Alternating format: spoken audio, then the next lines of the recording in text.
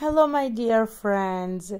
Today I'm here with you with another interesting story named Lost and Found. Please stay with me till the end of the story. Donna and her husband John go to the beach every Saturday in the summer. Today is no exception. Donna packs a picnic lunch. She packs the beach umbrella and sun lotion. She cannot find their beach towels.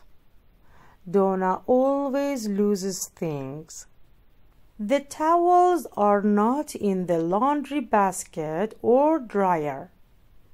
They are not in the closet either. She finally looks in her beach bag. Of course, the beach towels are exactly where they should be.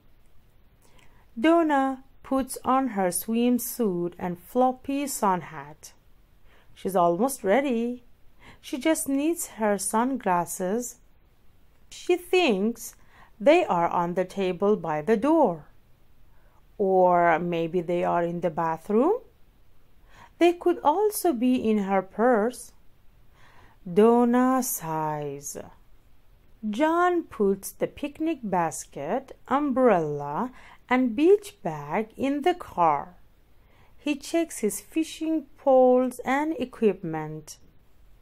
He places them in the car beside the picnic basket.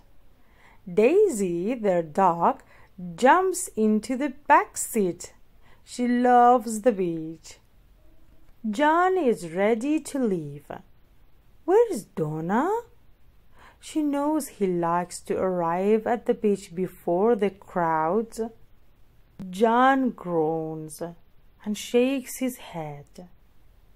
Donna is always late. Donna searches for her sunglasses. She cannot find them. And she knows John is waiting. He hates when she's late.